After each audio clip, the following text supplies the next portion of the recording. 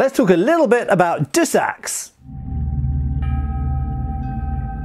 Hey folks, Matt Easton here, Schola Gladiatoria. Now, some of you undoubtedly will be thinking, what on earth is a DUSSACK?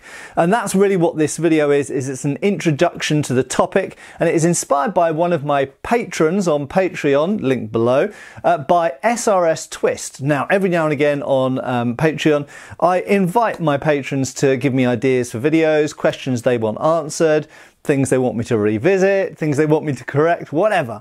And I duck into those responses every now and again, and I pull one of those out. And this is the one that came pretty much straight to me just now, which is from SRS Twist, and asked me to talk a little bit more about DUSSACKs. Now, this isn't going to be a massive video in DUSSACKs, it's going to be a light touch first introductions to the topic, because I realise that a lot of you out there will be wondering, what on earth is that? And you've never heard of that before. Some of you, of course, will know exactly what a DUSSACK is, and so this might not be so interesting for you, or maybe it will be.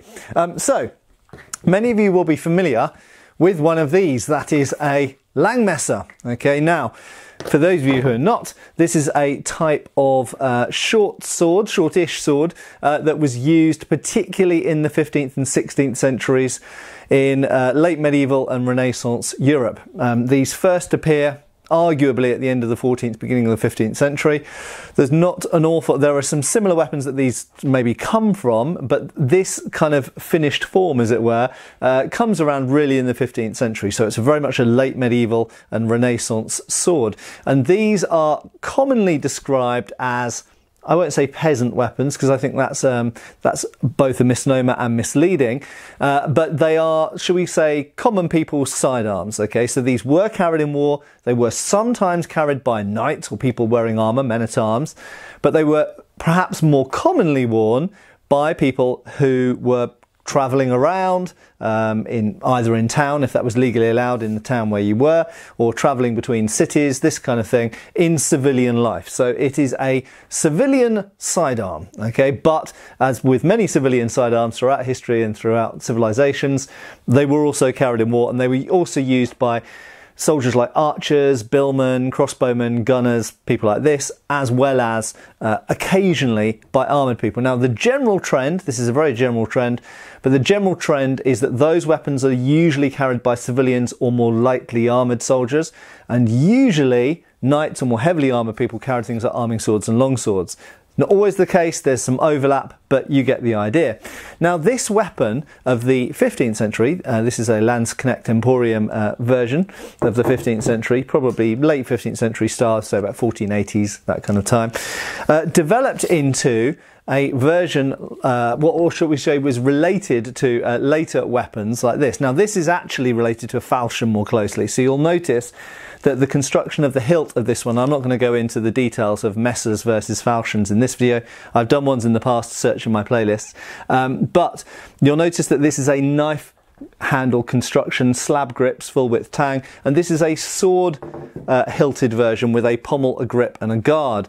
Now, falchions and Langmesser is a German word for long knife, falchions and Langmesser incidentally are clearly interrelated to some degree.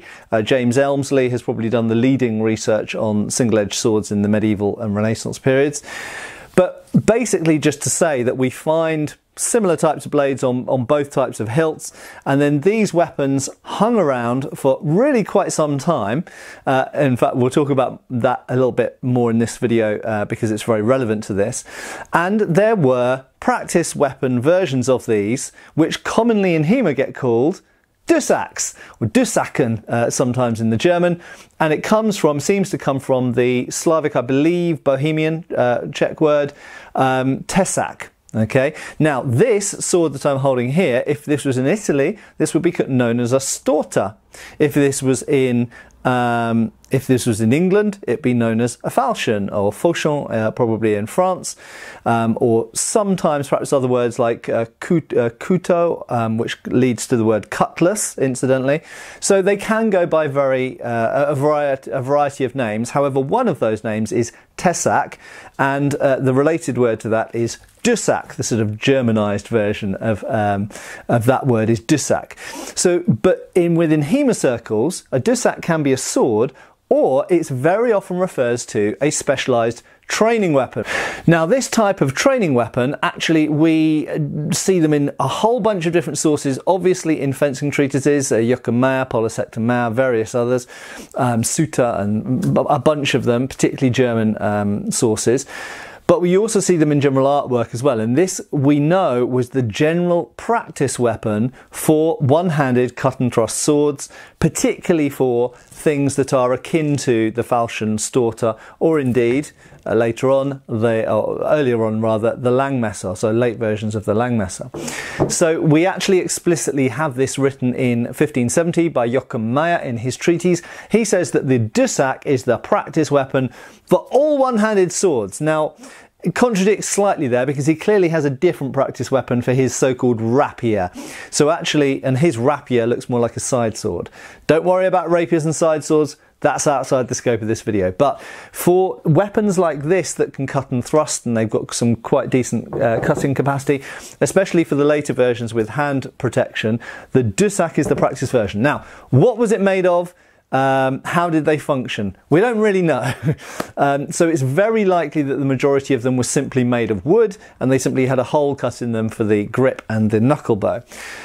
It's also worth mentioning they have a knuckle bow on them at a time when lots of swords didn't have knuckle bows on them. So they actually have added hand protection, you could say, for training purposes, despite the fact that we do also find knuckle protection and sort of complex handguards on swords in this period, increasingly so as well.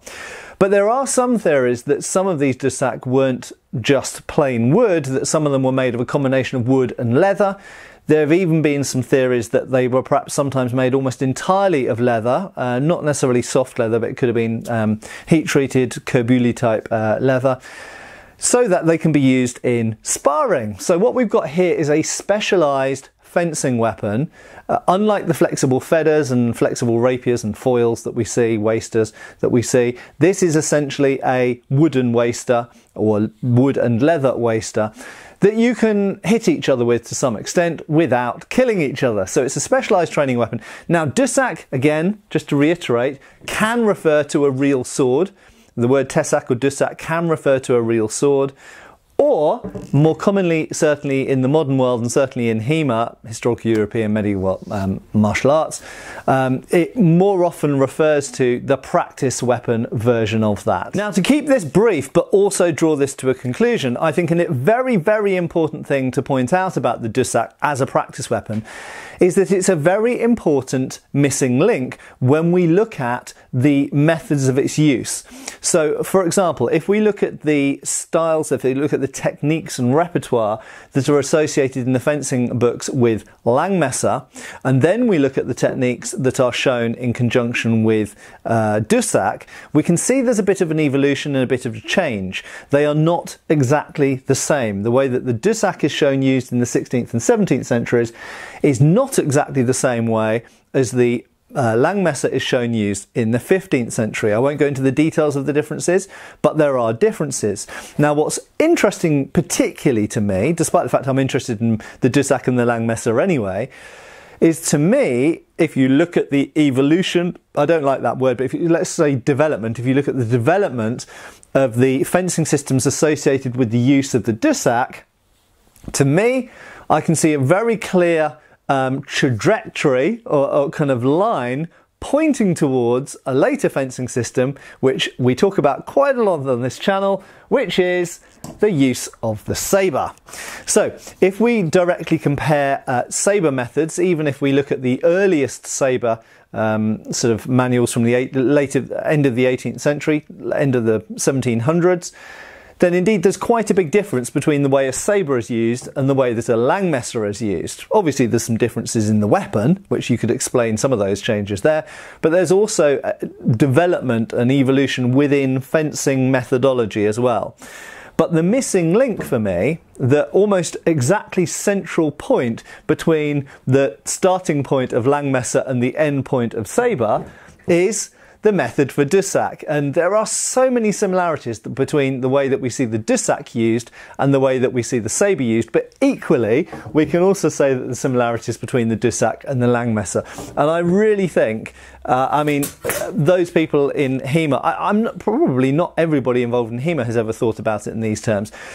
But if you're not involved in HEMA and studying historical fencing treatises, this might be completely new to you, new information. But I think there's a very definite sort of methodology development from Langmesser to DUSSACK to sabre, and certainly in some countries via backsword as well. I think there's some relationship there with backsword as well.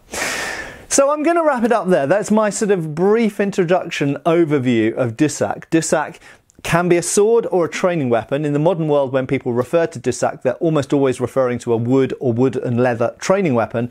That training weapon was, according to Joachim Meyer, the practice weapon for all one-handed swords, even though there's a contradiction there because he had a different one for rapiers and side swords.